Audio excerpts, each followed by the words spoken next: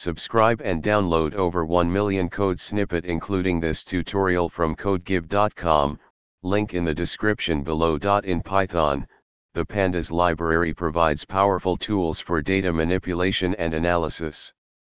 One common task is working with group data, where you want to perform operations on subsets of your data based on certain criteria.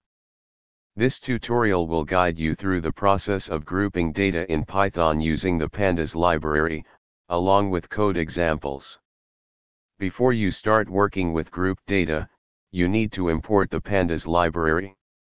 If you don't have it installed, you can install it using. Now, let's import pandas in your Python script or Jupyter Notebook. For this tutorial, let's create a sample dataset to work with. We'll use a data frame representing sales data with columns for product, category, sales, and date. This will create a data frame that looks like. Now, let's group the data based on the product column. This involves using the groupby function. Once you've grouped the data, you can perform various operations on each group. For example, let's calculate the total sales for each product.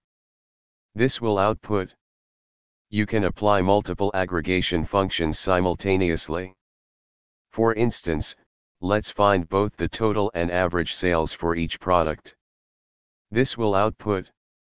You can also group data based on multiple columns. For example, let's group by both product and category. This will output. Working with grouped data in Python, especially using the pandas library, is a powerful way to analyze and manipulate data sets. The ability to group data based on specific criteria and perform operations on those groups provides a flexible and efficient approach to data analysis in Python. ChatGPT